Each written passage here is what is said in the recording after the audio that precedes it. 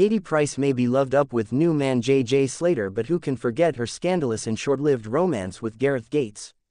Still going by Jordan at the time, the newly single glamour model took the pop idol singer's virginity while pregnant with her first child, Harvey.